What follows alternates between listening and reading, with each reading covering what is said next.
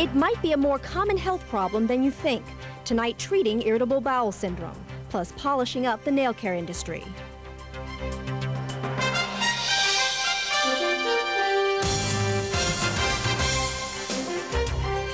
This is Newsnight Maryland.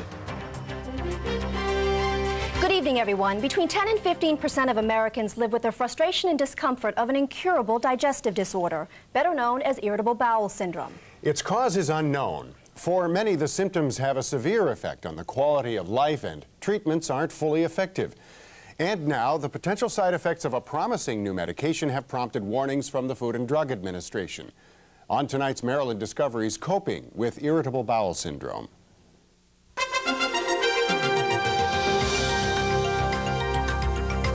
Most of us don't spend a lot of time thinking about what we eat, but for people with irritable bowel syndrome, everyday dietary decisions are very important. IBS is the most common intestinal disorder, accounting for more than half of the patients seen by gastroenterologists like Dr. Ted Bayless at Johns Hopkins. Those people who come to the physician come complaining of abdominal pain, distension late in the afternoon, cramping, irregularity of their bowel habits, diarrhea one day, constipation another. I think pain is probably the main thing that brings people to the physician. Dr. Bayless says diagnosing IBS isn't particularly difficult, but it can take time. Often, an examination of the colon with a sigmoidoscope will help define the disorder. The diagnosis is basically arrived at by eliminating the possibility of other diseases, such as Crohn's, inflammatory bowel disease, and cancer. IBS affects twice as many women as men. It usually begins in early or middle adulthood, and there is strong evidence that it is triggered by a combination of physical and psychological conditions. Stress certainly brings on the symptoms. It doesn't cause the symptoms. This is not, quote, all in people's heads. They have this basic wiring diagram of their gut that is altered. But yes, stressful times will bring out the symptoms more readily. And for someone will have symptoms, things will quiet down, they'll change jobs, they'll get engaged, they'll get divorced. Things that happen, that may then bring this out for a number of months. Dietary changes, fiber, and medications are helpful in treating IBS, but there is no known cure. In the past 2 weeks, the Food and Drug Administration has issued a warning about the possible side effects of one new medicine, Lotranex. It's designed to help women with persistent diarrhea. In a handful of cases, women on the drug have developed severe intestinal inflammation. There have been some very rare complications of ischemia, of damage to the colon with that product. It's not very common. So that has been a nice advance for women who have a lot of cramps and diarrhea. Last week, the consumer watchdog group Public Citizen called on the FDA to take Lotranex off the market. Because the symptoms of IBS wax and wane with time and circumstance, Dr. Bayless believes some physicians underestimate the distress it can cause. I think doctors in general don't pay as much attention to it, perhaps, and there was a survey recently from Los Angeles in which they found that most of the doctors tended to underestimate how severely incapacitated some patients were. They tend to underestimate the pain people were having and how much of a bother this was to them. So I think that physicians in general don't, perhaps maybe not take this as seriously as the patient does. In the studio with us now are Dr. David Posner, the Chief of Gastroenterology at Mercy Medical Center, Dr. Ted Bayless, Professor of Gastroenterology at Johns Hopkins School of Medicine, and Heather Van Vorous, author of Eating for IBS. And you can call us with a question or comment. The number will be on the screen. Welcome to you all. Dr. Posner, does this Lotranex issue trouble you at all? It troubles me a little bit, but it's the same as most brand new drugs. Most of the important side effects have already been found, but there are going to be some side effects that will come out when it's in more common use. Dr. Bayless says some are calling for it to be removed from the market. What would you think of that? I think that that's an overreaction. There are certainly people who become quite constipated on the product, but usually those are people who have had that problem anyway. And no, I think that, as Dr. Posner was alluding to the fact, that as new drugs come along, we have to find out which patients will really be most aided by it. So no, I think it's premature to ask for it to be removed. I think that you have to sort out people who are constipated beforehand or have other illnesses which might interact. Heather, how old were you when you developed IBS? I was 9, although I was not diagnosed until I was almost 16. Unfortunately, I was taken to a pediatrician who told me there was nothing wrong with me. The problem was all in my head. She actually refused to send me for diagnostic tests because the symptoms didn't fit anything that she had ever heard of, although I found out later I was a textbook case of IBS. So I lived with it for 7 years, having no idea what was wrong with me. How did it affect the quality of your life? At times, pretty severely. The pain can be absolutely incapacitating. I've actually passed out from the pain quite a few times. Do you still have problems from time to time? I do occasionally. I can keep the problems under control with diet, I would say more than 90% of the time. I'm down to maybe several severe attacks a year, whereas if I didn't eat properly, I would be sick every single day. Really? Absolutely. I wouldn't be here today. I think that's a fairly common scenario. I think most patients eventually adapt to the disease and have much less trouble with it than they do when they first come to see their physicians, assuming they come to see physicians, because many of the patients who have this problem don't go to see the doctor at all. But they eventually learn that this is something which is going to be a chronic problem, and they'll have attacks from time to time, but they learn to identify what is an attack, and they understand that it'll go away by itself usually, and that some of the attacks will be mild, some will be severe, but that they aren't going to have a lot of trouble, and it's not going to be a severe, life-threatening health problem in the future. And that's a major part of the issue. One of the things that surprised me was how common this is. I had no idea that there were that many people who had it. It's one of the 2 most common problems that I see in a clinical gastroenterology practice. Same for you, Dr. Bayless? Yeah, we had, Dr. Posner and I, again, were speaking, and gastroenterologists, at least a third to a half of the patients who come to a gastroenterologist have irritable bowel syndrome as at least one of their problems.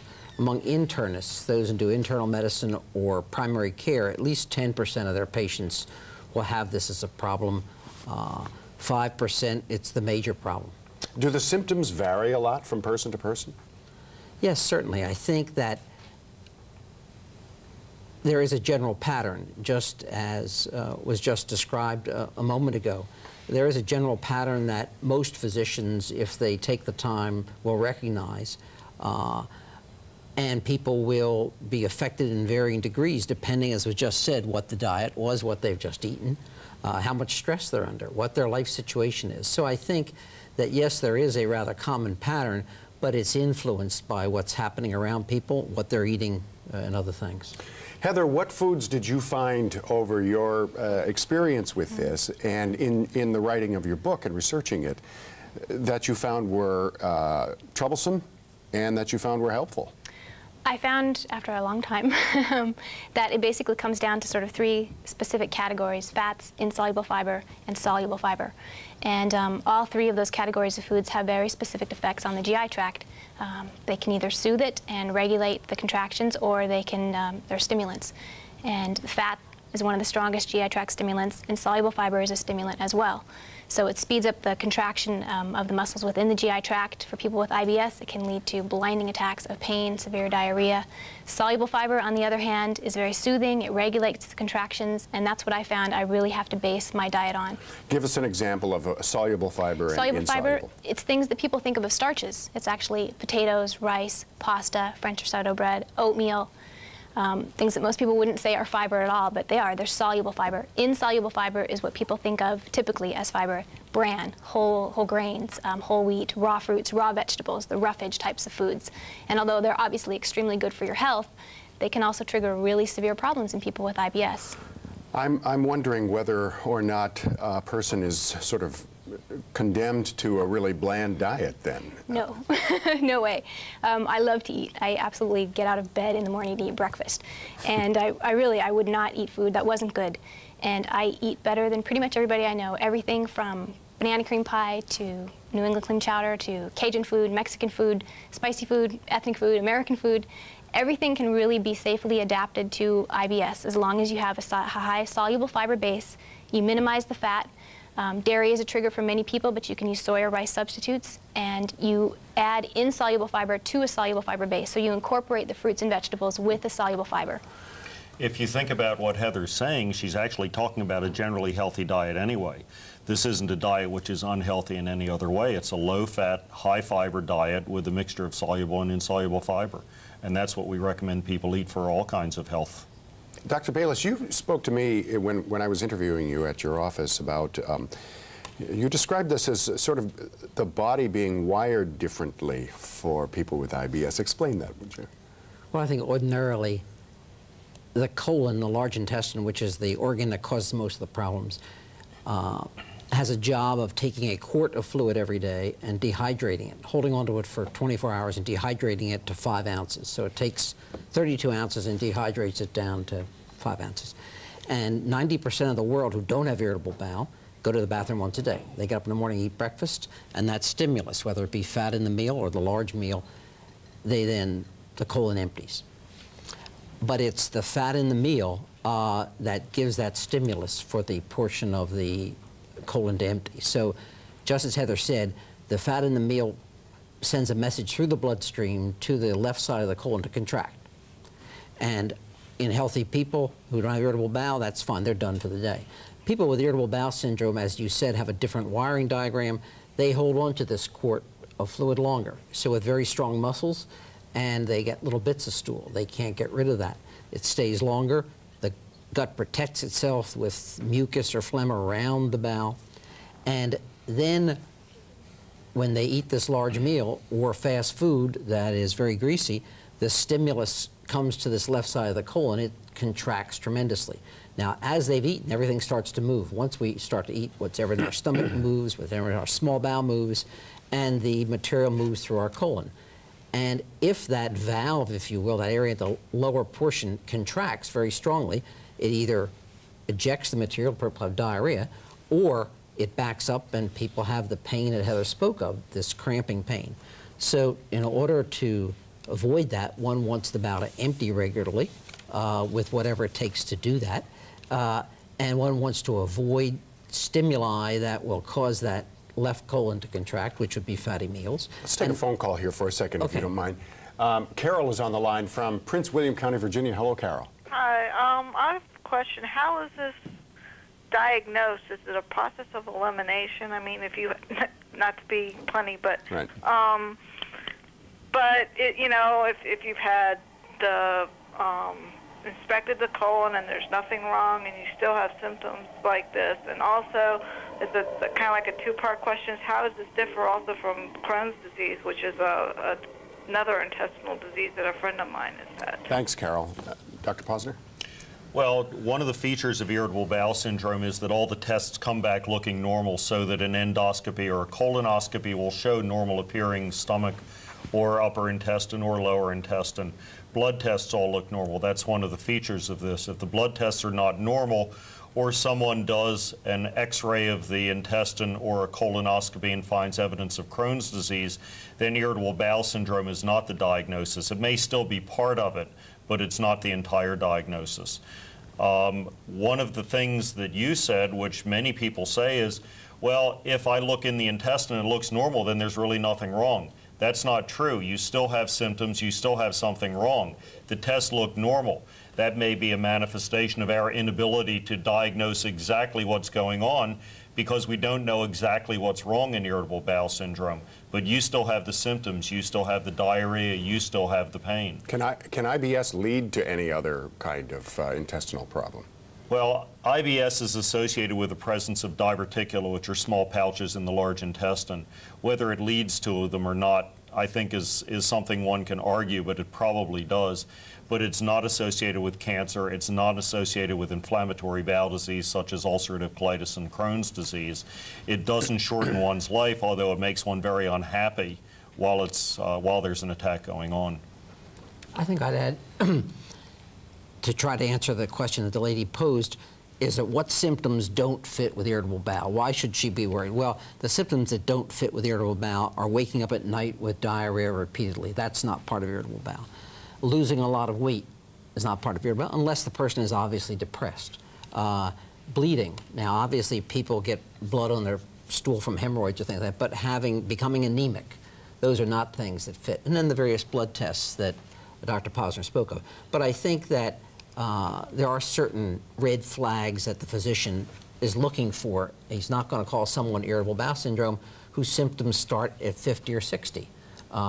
Because most people with irritable bowel start in teenage or in their 20s. So does it resolve with time, over age? Not resolve, it's that the tendency is there, but what people do in terms of what goes on around them, or also, as was just said, what their dietary intake is, what their life situation is, those things vary. So they may be asymptomatic for years and they start a new job. Lisa, how long did it take for you to find the right combination that worked for you?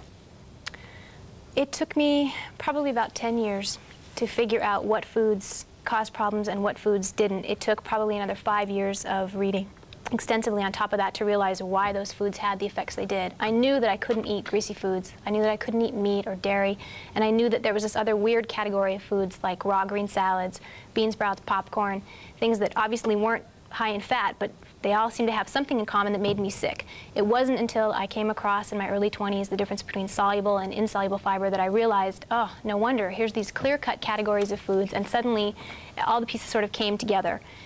Then I also realized why my safe foods were things like French bread and rice and pasta, why those were my staples. Were you malnourished before you found the right food combination? No, not at all. I eat great. I always did. I was fortunate to be raised in a family where, I'm from Seattle, we ate a lot of fish. Fish is not a trigger. I never liked meat. I never liked milk, so I was sort of avoiding those even before I had IBS. Things like fresh fruits and fresh vegetables, if they're cooked, which a lot of people have for dinner in a cooked form, they're a lot more easy to tolerate. And I was also cooking from a very early age and learning how to bake and how to make foods that had to be safe where I couldn't eat them. So a person who does have IBS is not in danger of being malnourished. You had said that an individual wouldn't be anemic. Is that right? That's correct. No, I think that people can become malnourished if they go on a very restricted diet, if people don't realize what foods it is that are a problem, or they get off into a particularly very restricted diet and say, all I can eat are X, Y, and Z because everything else I touch gives me a problem. And this is often misguided, but I think people can get into malnutrition or at least poor digestive habits by over-restricting their diet. I've heard from a lot of people who have lost a lot of weight because they are afraid to eat. They don't know why they eat, they get sick, and they can't figure out, well, there's no rhyme or reason to it because they don't understand the different categories of food and why things stimulate them or help them. I would second that. I think that I see a fair number of patients in whom they have self-eliminated almost everything and are existing on bread and water. And it takes a fair amount of persuasion to get them to put important nutritious foods back in the diet. But it's important to do because a very restrictive diet will cause a lot of weight loss.